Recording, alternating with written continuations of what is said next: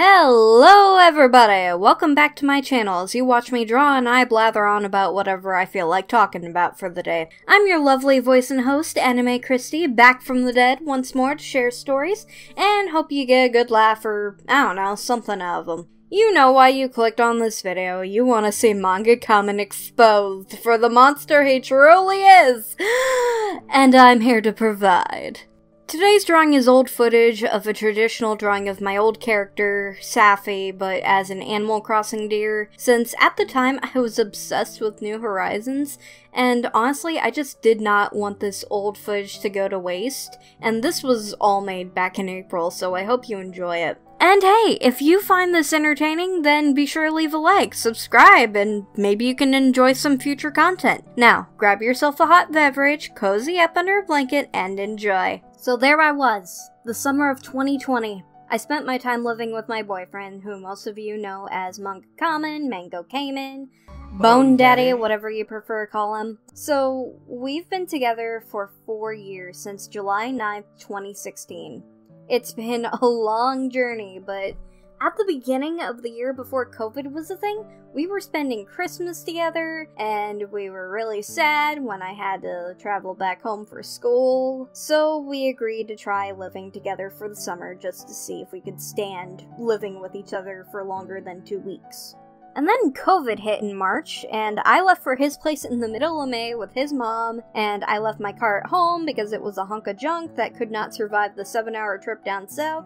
I'm sorry. When we got down there, Manga's mom stayed for a week. Meanwhile, I was adjusting to the new time. I was setting up my traditional art department in the garden room, full of dead bugs and killer wasps.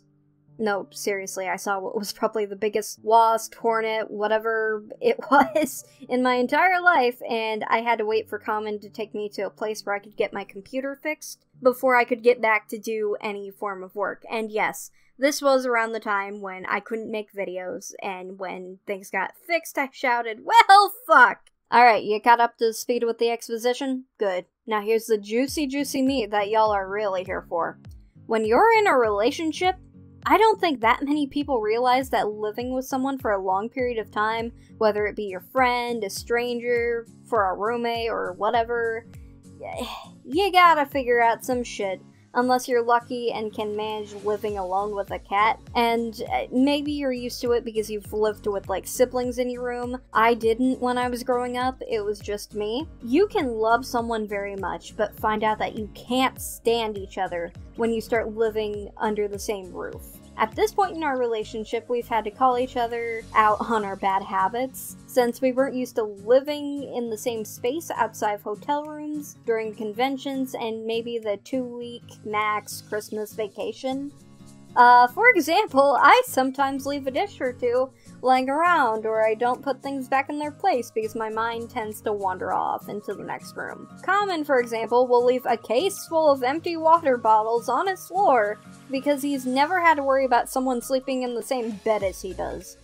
That is, if the dog doesn't kick me out of the bed first. Speaking of the dog, Seely, this is my adopted fur baby, who I love more than my own fur baby because Sammy is a dick who likes my dad more. If you guys want to hear stories about Sam, then, you know, let me know in the comments and I'll be sure to provide in a future video. Seely is a warm and cuddly black lab mix with a Dalmatian. I thought she was a pit bull, but I guess I'm wrong. But she likes to take up half the bed and all she wants is love, and I have nothing but love to give to that sweet baby. And food.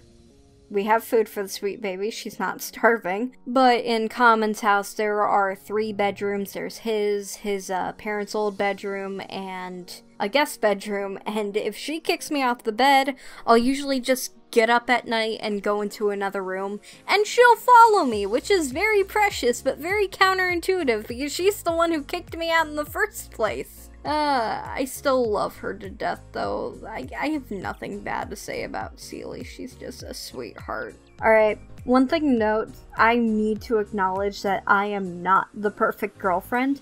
I get mad over dumb things like Kamen leaving knives in dishwater whenever we have to go hand wash our dishes, and I find myself bored and disrupting his work because I want attention. That And being a Libra, it is by law that I can't decide pretty much anything by myself. Hey Christy, what do you want to do for dinner? I don't know. Do you want to watch The Simpsons or Bar Rescue? I don't know. Noodles, pizza, burgers, or sushi? Don't make me decide. They all sound wonderful. There is one thing for sure that made him miss having me around, other than, like, just the company. And I don't want to brag, but damn, I am a good cook according to that man. Well, except for that time I made French toast. That was an absolute nightmare. My specialty is Italian-American cooking, and Kamen's favorite thing at that time that I used to make was tortellini Alfredo with shrimp. The Alfredo sauce I used to make wasn't anything out of a can or a jar. No. It was made out of scratch with heavy whipping cream, some butter, salt, pepper, other spices I can't reveal, and a good mix of fresh Parmesan and Romano cheese. My mom had to tell me over the phone how to actually make the recipe, and she swears that a few shots of Worcestershire make it better, but honestly, it was fine the way it was when I made the sauce, and Dad's the main cook of the family, so sorry Ma, I'm going with my gut. Dates during COVID weren't really anything special, to be honest. It was mostly ordering from somewhere and being in each other's company. It was still nice, but my favorite kind of dates were the following. We only did this 2 weekends, but Kamen and I would go out to a drive-in movie, which is probably a booming business practice during the summer, since it encourages social distancing. But even before COVID hit, I wanted my man to take me out to see a drive-in movie. We both watched movies that one person had seen, but the other hadn't. Mine was the Sonic movie, and his was Bohemian Rhapsody as part of my plot to get him into rock and roll. It was nice. And while the theater's snack shack didn't have popcorn, seriously, that has to be some kind of crime against humanity. They had pretty much everything else under the sun. Snow cones, tater tots, corn dogs, jalapeno hot dogs, burgers, friggin' funnel cakes. It was like going to the state fair without having to go to the state fair. While we did pay the concession stand for their snacks, we did have to lie to a poor old lady who's working the ticket booth. Oh dearie, do you have any snacks to claim for your $10 permit? Do these cheap water bottles count that we got from home? Oh no, that's fine dear. Here are your tickets. Have a nice night. We hid so many snacks under my seat since I initially did not want to pay for popcorn. We bought a bag of that white cheddar flavored popcorn that you can get at grocery stores. We also picked up these small containers of cotton candy, and because, well, what the hell, we had soda on top of the water. Though I never really did finish my soda and stuck it in the fridge later on after the movie. And before you ask, yes, being unhinged with my boyfriend over the summer did help me gain weight. I'll get to that later. The only thing that kinda sucked though for going to the drive-in was the heat. During the movie, you gotta turn off your car lights to avoid disturbing the other guests. Kamen decided to leave to get more snacks, and I was tweeting about the good old time that was happening until bam bam bam, confrontation with security. I hid my snacks underneath the box tray, thinking I was going to somehow get busted for the snacks without a permit, because I actually felt really guilty for lying to the old lady. And I was asked to turn off the car lights.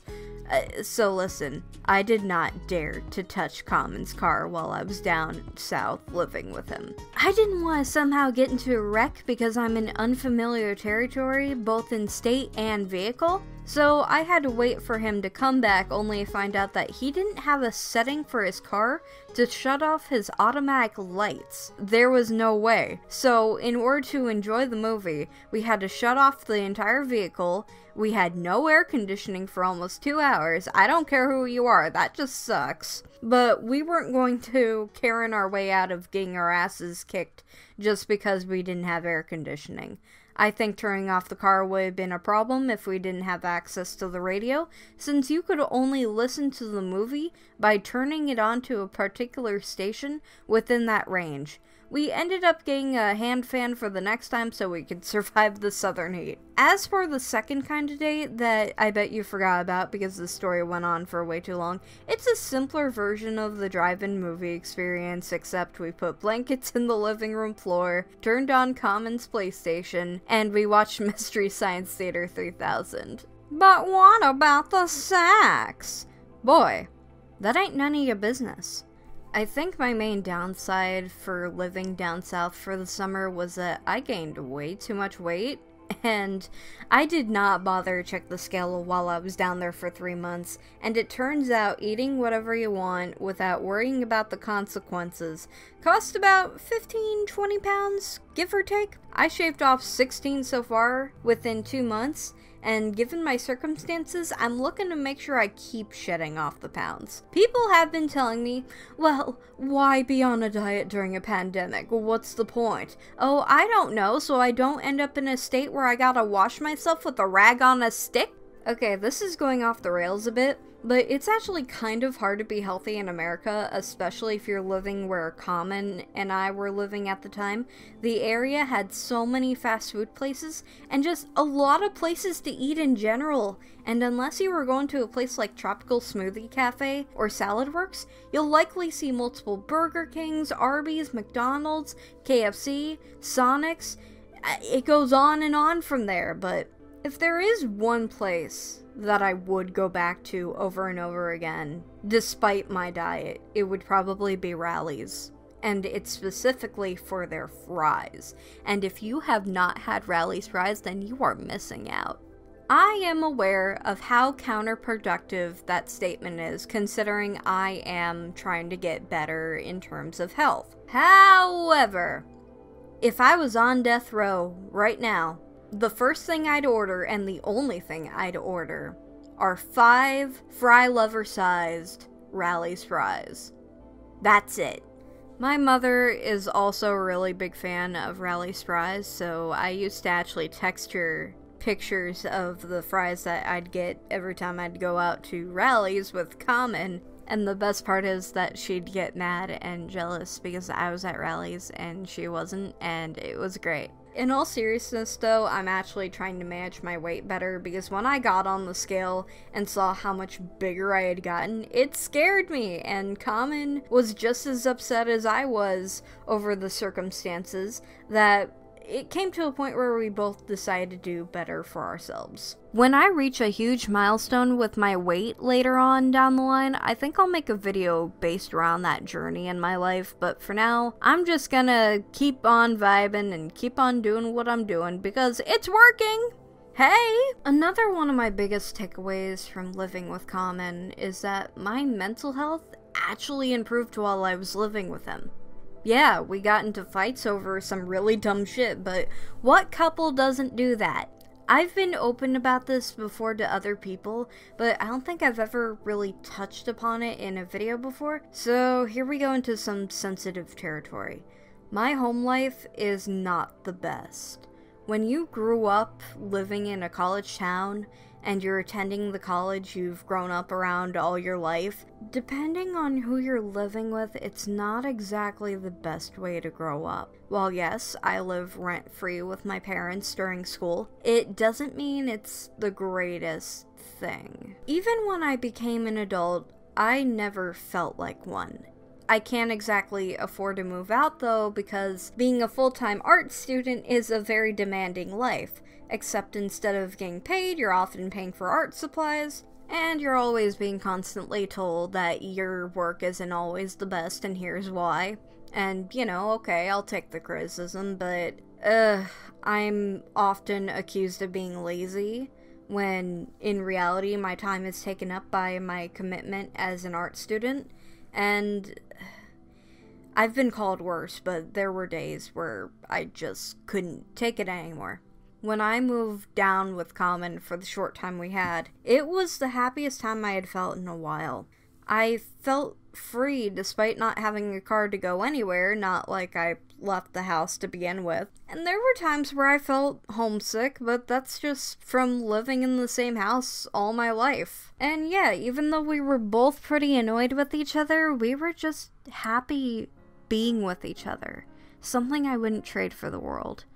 I didn't have to fear displaying emotions because I've grown up in a place where I'm forced to either stay silent or be miserable if I display any form of positive emotions around one of my parents. It was nice to walk around and just not be afraid to be myself. I didn't have to hear phrases like, "You're being too loud," or "You're being lazy," whenever I come home from a long day of school and just want to decompress.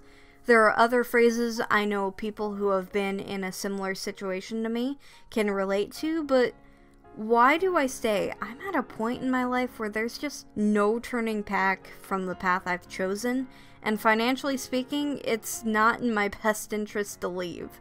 One of the main things that keeps me going is the thought that if I want to leave, I can just drive 7 hours down south to see my boyfriend, and also the fact that I know I'll be getting out soon. I don't know how soon, but soon. Kamen loves me and I love him. He's proven it to me time and time again that he loves me despite how tough our relationship can be.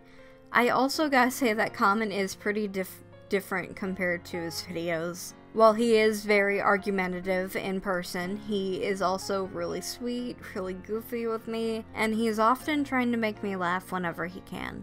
He respects me both as a creator, a person, and as a woman.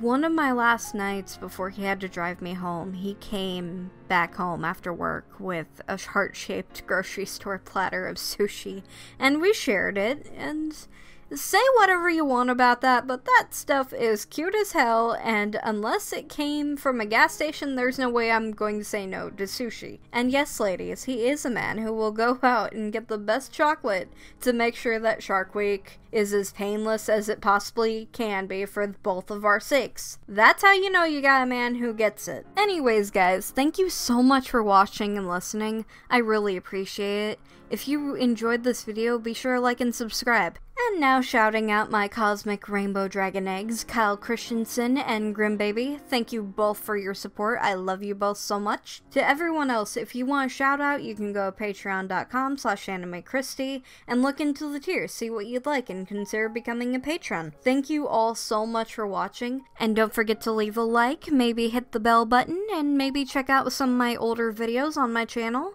And hey, to every other person out there with a significant other, whether you be LGBTQ or if you're cis, leave some of your favorite stories about your significant other in the comments section below. I'd love to read them. I need some wholesomeness in my life. Thank you again, everybody, for watching, and I hope you have a wonderful day, and I hope everybody stays safe out there. Alright, I'll see you guys in the next video. Bye!